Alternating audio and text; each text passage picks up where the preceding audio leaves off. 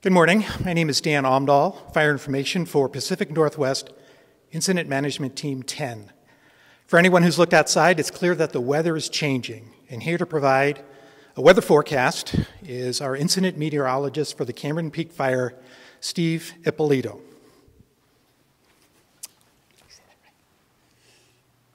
Hello, I'm Steven. I'm, again, the incident meteorologist here on the Cameron Peak Fire. I'm here to give you an update on today's weather. Well, what we have is a low pressure system that's over southwest Kansas. Is kind of giving us an easterly flow. Previously, we knew the easterly flow was coming, but it looked to be much shallower than it was, and to give us some light snow over the eastern part of the area. But over the last day or so, the models have showed us that the flow's a little bit deeper and going to be a little stronger, so it's actually going to push across the whole area and give us some upslope. So what we're looking at is some upslope snow, and we're looking at about 3 to 5 inches in the higher elevations, possibly in some of the steeper and higher elevations, steeper slopes, could see a little bit more than that, maybe 6 to 8 inches. So that's going to go through all day. We're even going to get it in the valley down towards Loveland and Fort Collins, going to get some snow. Not as much, probably around an inch or so, maybe a little bit more if we're lucky. That's going to go on into this evening.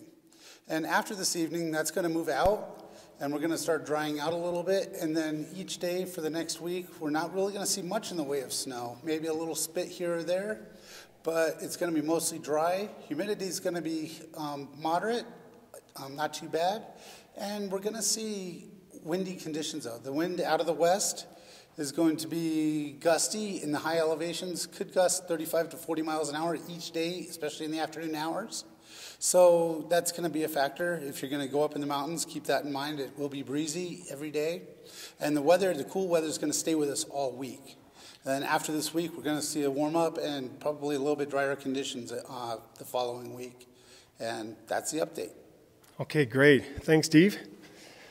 Okay, and jumping in to close it out, Kale Casey back with you, staying on with Team 10, and we wanted to let you know that the Incident Commander, Al Loss, and the entire team, glad to be here. They're being faced with a similar challenge that Rob Allen's Pacific Northwest Team 2 was faced with, where early on in the incident, we have snow that's going to both help us, because it's going to put the fire down, and lower those energy release components we've been talking about by getting moisture in the landscape, but then also it creates an important safety watch out for both the fire engines and fire crews and repair folks that are out there from the video you've seen, and also the public driving around the fire area or any corridor where we have engines or crews working or scouting or going out to see how much snowfall fell. As Steve mentioned, we don't know quite yet what the storm's going to do.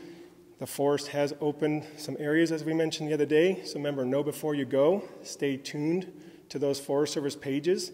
As the incident progresses, we can anticipate more of the closure area becoming reduced, but stay tuned to that. That's the Arapahoe Roosevelt National Forest Facebook page. And as you saw this morning, Operations Chief Steve North did a great report out. That'll continue daily as long as the need is here, and we take our direction from, of course, the forest and all of our partners working together to bring this incident to a close. So all the contact information stays the same. All of our PIOs who've been answering emails, answering phone calls, responding to Facebook comments, they're still here.